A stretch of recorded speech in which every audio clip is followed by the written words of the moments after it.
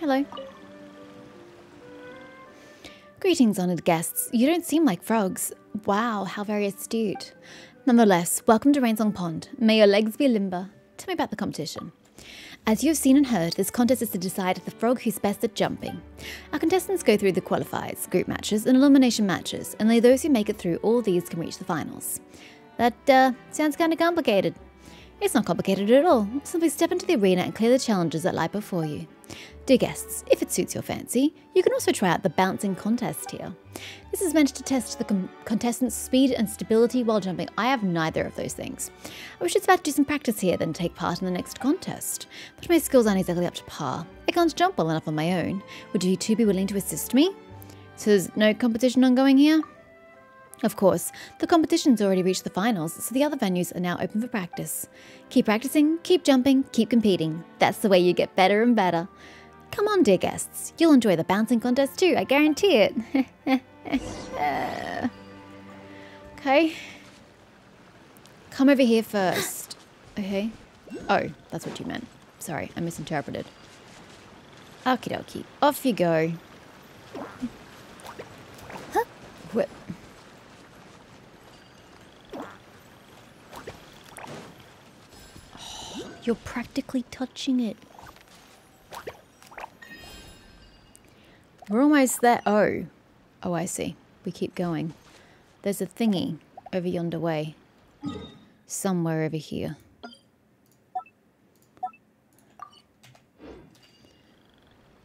Actually, it's not too bad. I think it's even covering the mark. Anyway, okay. We're going on to the lily pad.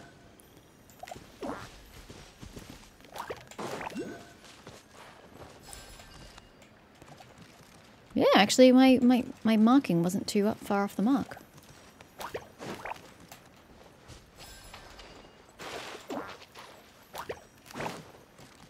You've got this little excited frog. Did we make it? Heh, this game is pretty fun, don't you think? Paimon wants to give it a try too. Then be my guest. Paimon can pose as if she's jumping in the air too, you know. It's pretty much the same anyway, and I can just kick you along the path. Sounds great. I knew you'd enjoy the bouncing contest, but just now, that was just a game. This is a long way off from a real contest. Only the very best of us can take part in a ladder. And so this contest will decide who is best suited to rescue the princess. Ah, it's just so exciting. I'm sorry, dear guests. My apologies. I just can't help but ramble on about Flower Bear. Can you tell me about the princess, actually? I'm quite intrigued. After all, the whole reason we've organised so many contests was to choose the paper frog with the steadiest, furthest, most awe-inspiring jump so they could go rescue the princess. There's still some time before the final match begins, so feel free to take a look around. Horolu will use his booming voice to remind us when the competition is about to begin, so listen out for it and make sure you find good seats. Okay. This is peculiar. Anyway, we're going over here somewhere. Huh? Huh?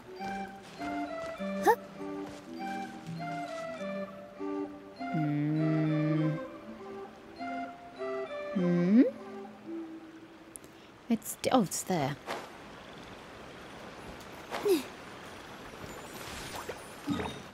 Wait, what is next to me?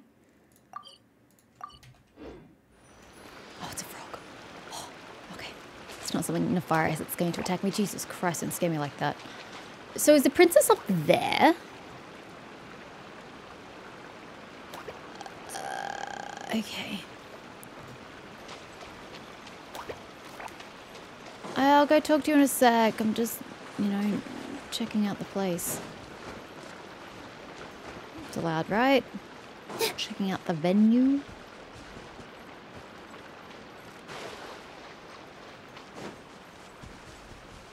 Oh, we're kind of reaching Land's End over here. Fine, coming back. Ooh, what's over here? Yeah. Hello? Oh, yeah, it's back to you guys. Okay, we've come full circle. Oh, I had no stamina. I was like, why the hell did you just plummet? That does make sense.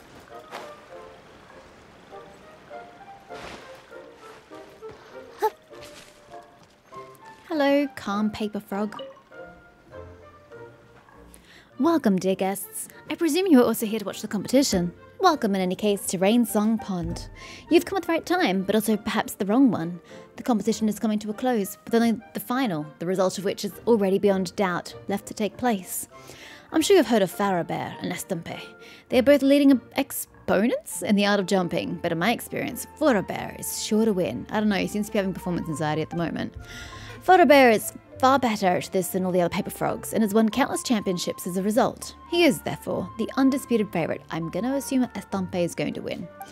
He has the strongest legs, the most agile mind, the most resolute spirit. Most importantly, he constantly seeks to share his know-how with all other frogs. Okay, you espouse his attributes, but what about Estampe's? Estampe is, like me, one of the paper frogs who learned by watching him. We respect, trust, and believe that he will once again achieve great success. Before the final begins, I'd like to stay and practice a little longer to prepare for the next round of competitions. If you do not mind, we could practice together. Perhaps you might even come up with some good ideas to help me jump all the better. So after choosing the paper frog, who will save the princess? ... Will you still organise these contests? Of course, this is not just about rescuing the princess. Most importantly is the contest itself and what it teaches us. Self-belief, resolve, bravery. Only a paper frog who understands and embodies such virtues will emerge as our champion. Come then, dear guests. Let's see if you can feel the virtue inherent in our contest. I don't know, jumping from lily pad to lily pad when you are paper over water doesn't sound the greatest. Observe his attempts. Sweet baby Jesus.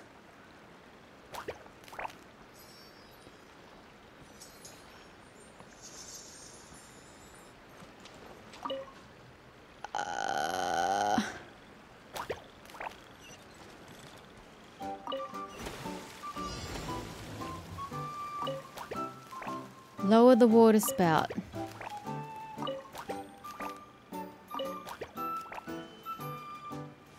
I don't get it. I'm saying to lower the water spout, but nothing happens. Have the lotus leaf avoid... I don't understand. Oh. Right. Sure. That made sense. Not bad, you're quite good at this. If you have time, I'd be willing to recommend you to the organising committee. The next time we hold this competition, we'll be able to measure ourselves against one another. Still, I shan't take up more of your time then. The final is about to begin. He. Guess we'll just have to see how good this Farabear guy is. He'll blow your socks off for sure. I don't know that either of us are wearing any. Still, I am, because it's fucking winter, but I don't think either of those two are. He did seem a bit nervous when I saw him recently. He was constantly practicing the most basic moves, and they're getting annoyed at how he was performing them. Look, it's called performance anxiety. It's called stress of having expectations placed upon you. What do they actually call it? High performance anxiety. I had that during high school. But these are the finals. It's normal to get nervous, right? Yeah, these are the finals. A bit of nerves are to be expected. Yeah, but that's what I thought. But no, I still believe in him. He's not the type of frog to give in so easily.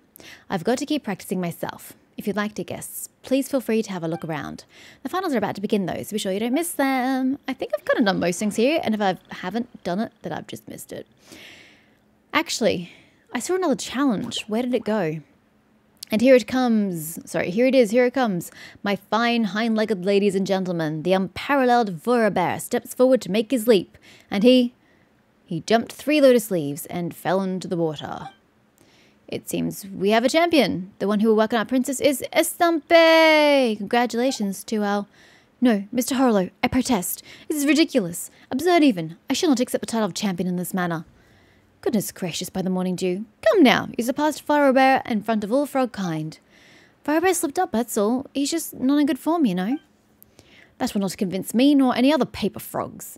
Anyway, let's give Farabear a moment to compose to himself. We'll continue this later. It seems we have guests. We're short a frog. Welcome to Rainsong Pond. What can I help you with? What's this competition about? As you can see, it is a jumping contest.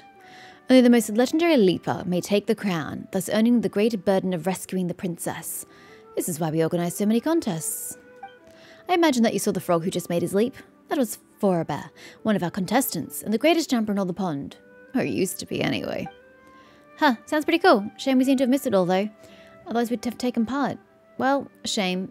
You'd have done... well, no.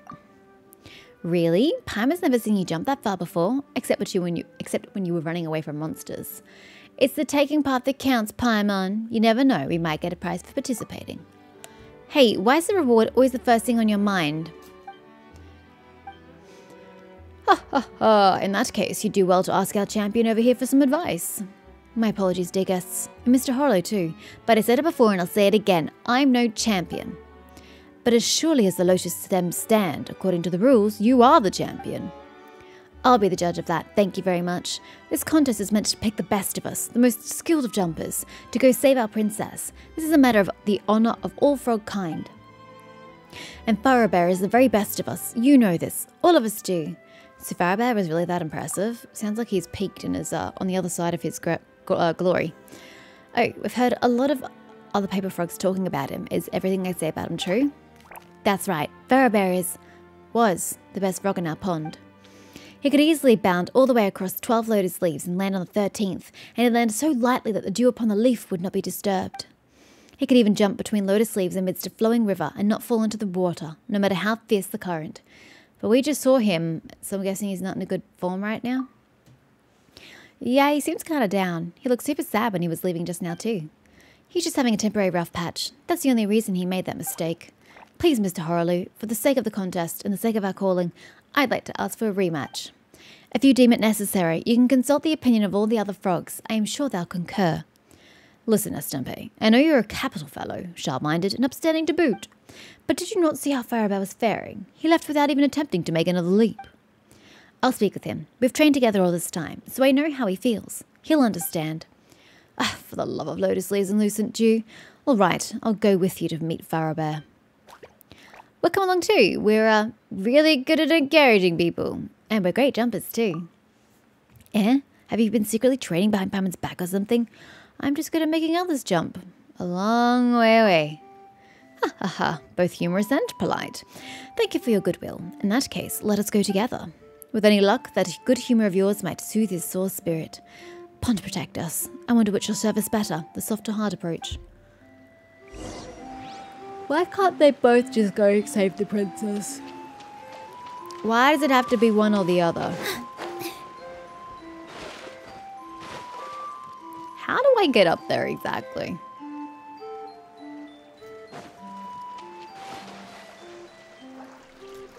She cannot climb that.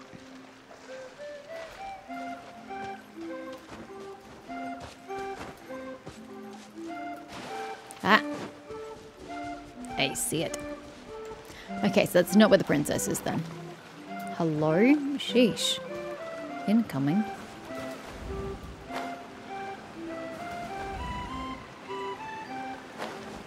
Sorry, I thought it would carry me the distance. It didn't.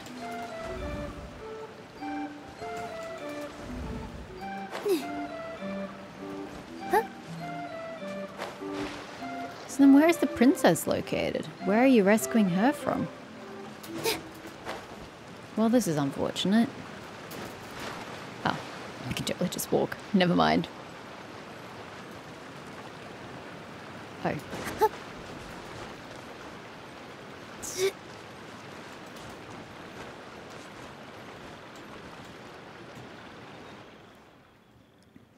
He's here. Ah, there you are. The award ceremony is over then. Just the opposite, in fact. Both Mr. Horaloo and I are of the opinion that things are far from over. Indeed, I hereby announce in my capacity as referee that you, Mr. Farabear, have one more chance to jump. To maintain the fairness of this competition and to fulfill our duty to the calling, you must do a re-jump. Dear Mr. Horaloo, I, as a contestant, cite the competition rules pertaining to competitive behaviour that may bring harm to oneself or one's tribe. I forfeit my second jump attempt. I do not want to disappoint everyone again, nor bring ruin to our calling. This is the only truly responsible course of action. Wow, what a professional answer. He even had the specific clauses handy. He even gave it a touch of emotional appeal. All right, looks like playing hardball isn't going to work. Oh, lucid dew and lotus sleeves. But you haven't left the venue. I don't understand what you mean to say, dear guest.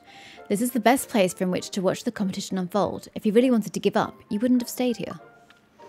That's true. You can see everything that's going on in the long-distance jumping contest from here. If he really had given up and no longer wanted to have anything to do with the contest, why would he stay? I don't wish to talk about this anymore.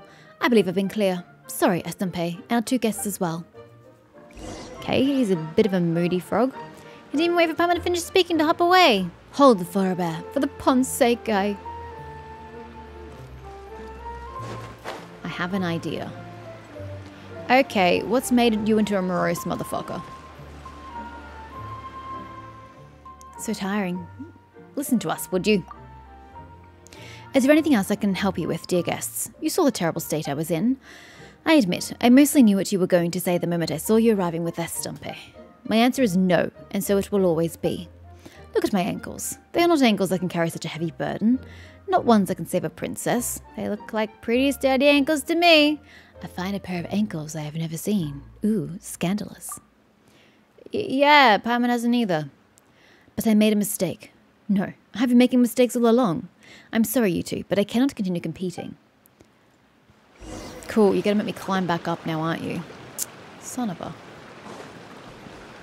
Oh, well, he's not. We're going around. We're going around. This is great. Yeah.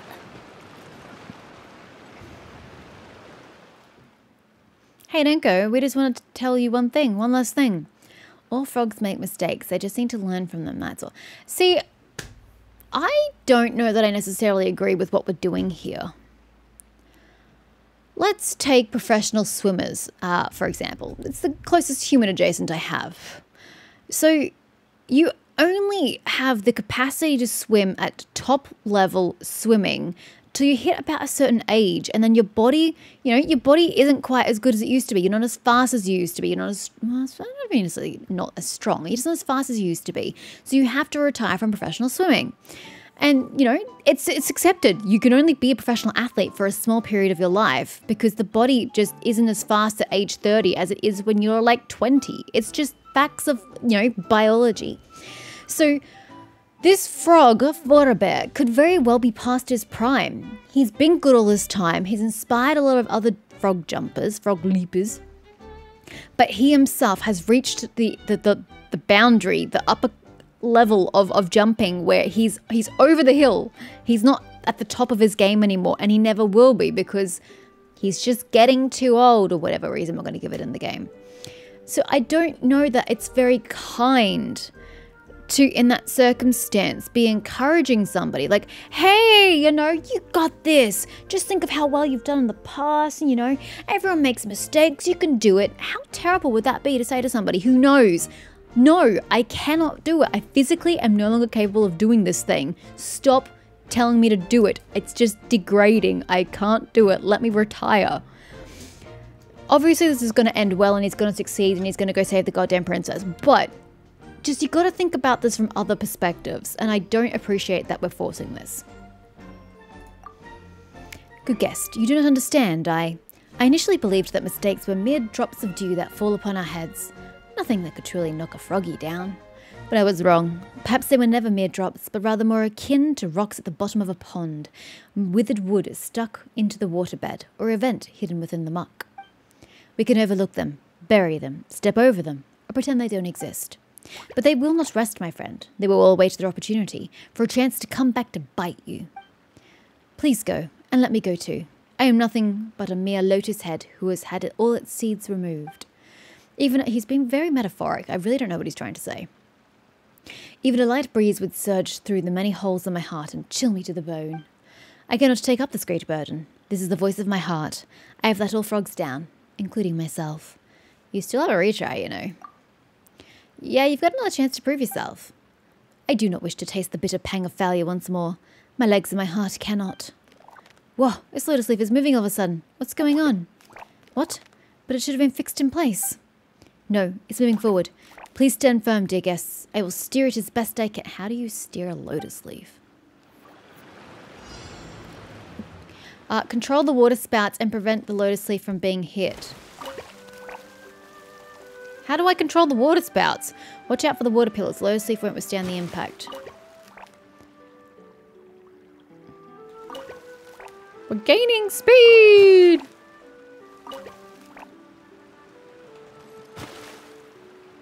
This has got to be the end. What a close call. Good thing. Something or other. I've trained here before, so I'm pretty used to it. Wait, those two frogs on the shore. Are they Horaloo? Ah! I was reading!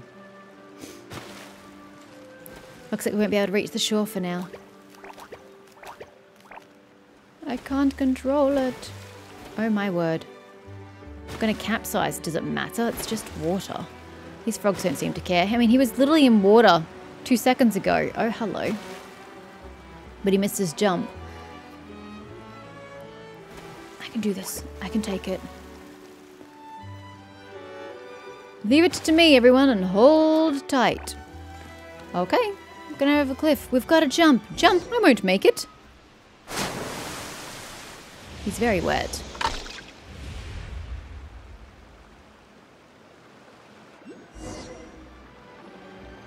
Is he all soggy now? Would you look at that? Farabad the unyielding, Farabad the bold.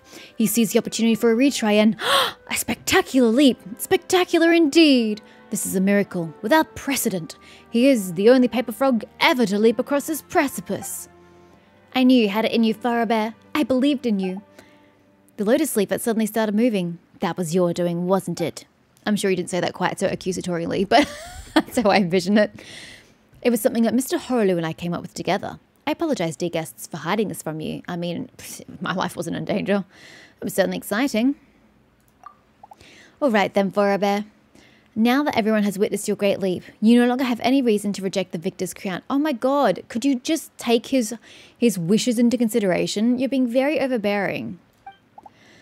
But it was a coincidence, a miracle born of circumstances, just one fluke leap. It was only with the aid of these two guests that I was able to do it at all. I'll be honest, we were just having fun drifting alongside you. Exactly, we were just watching from the sidelines. That big jump was all you.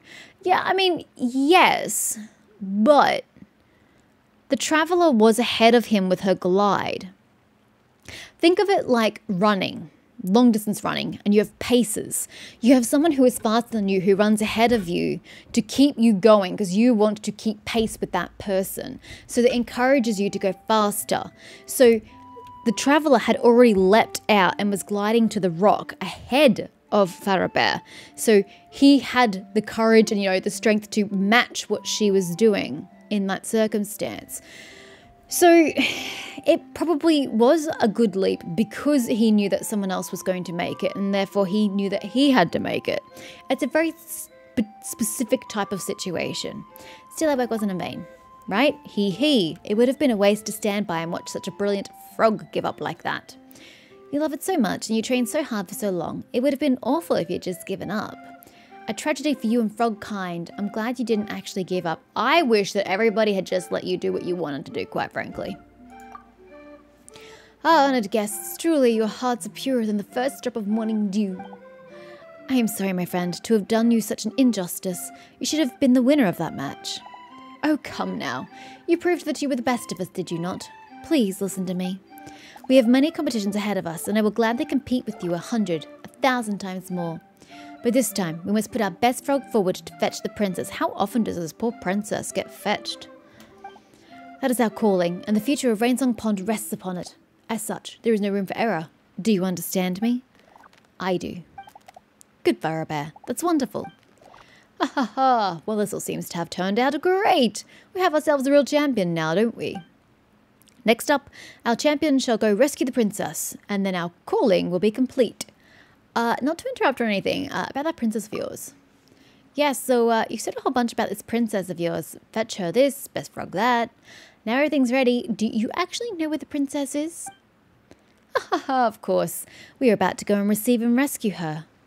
For she lives in a tower made of vines and giant trees.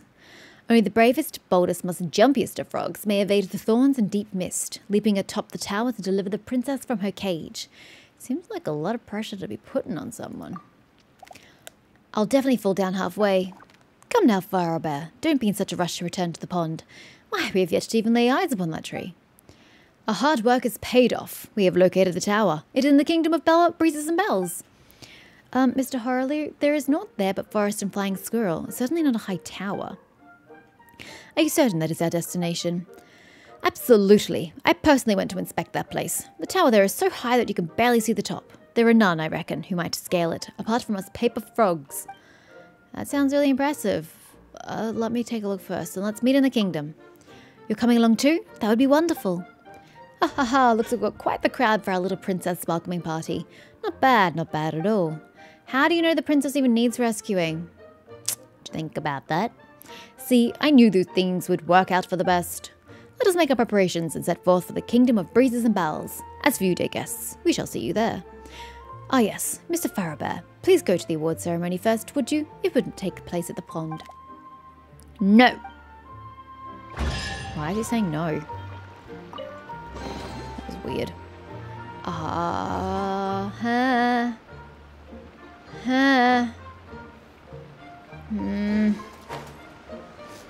Okay.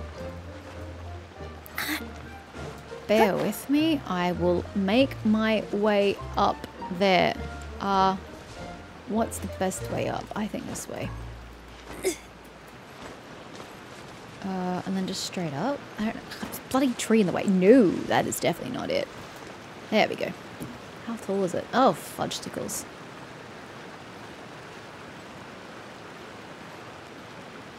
The trees. If only this was Woo-Wah. This would be much quicker.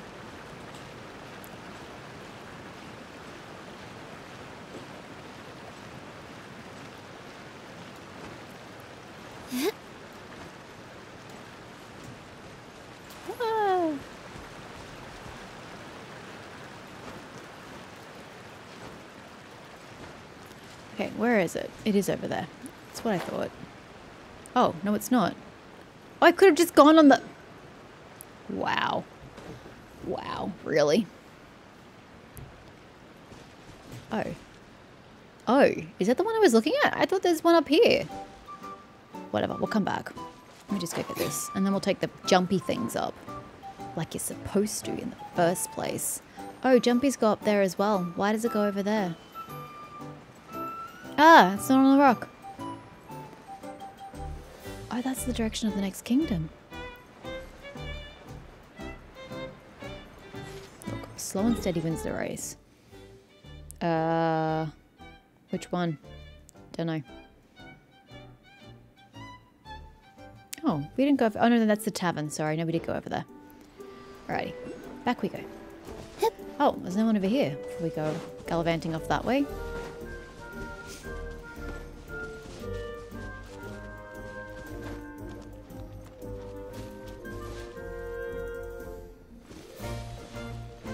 Oh, there. Still don't know what they do.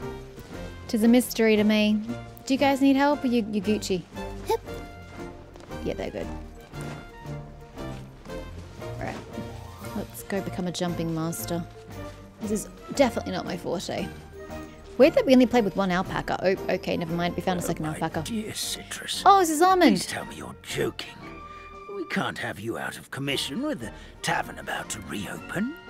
I'm sorry, Grandpa Almond. It's the truth. I was just too excited for the reopening and must have fallen asleep in an awkward position. Totally sounds like, Oh no, Beta. Grandpa Almond, we're here to help. Oh, hazelnuts on high. You could not have come at a better time.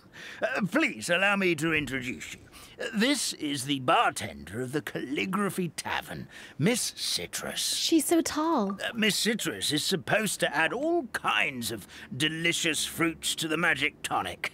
Her additions are what turn it into the finest brew in the land. She's indispensable to the operation of the tavern. What's this button?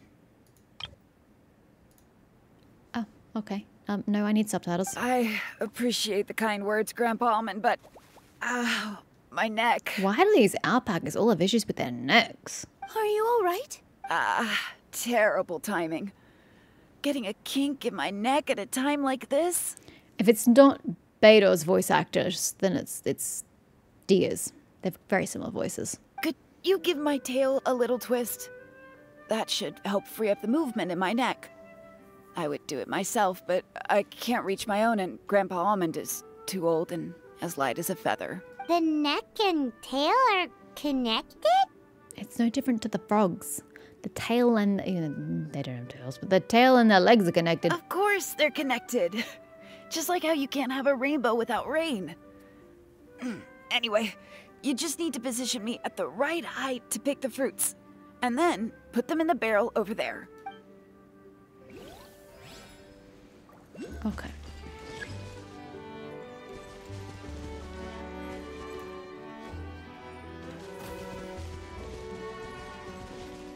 I don't think you need to go up. I think down's fine.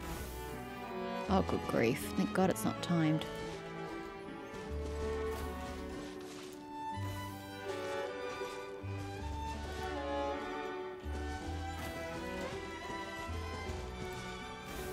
Oh my God, how many do you bloody need?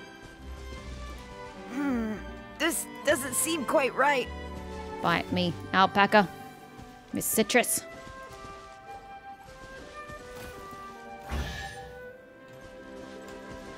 No, my rewards. Perfect. My neck feels much better. So there really is some kind of connection between your neck and tail. Thank you so much, everyone. I can rest easy now, knowing the drinks at the tavern will be just as wonderful as before. That's another problem solved. Yay! Return to the Hut of Blessings. For you.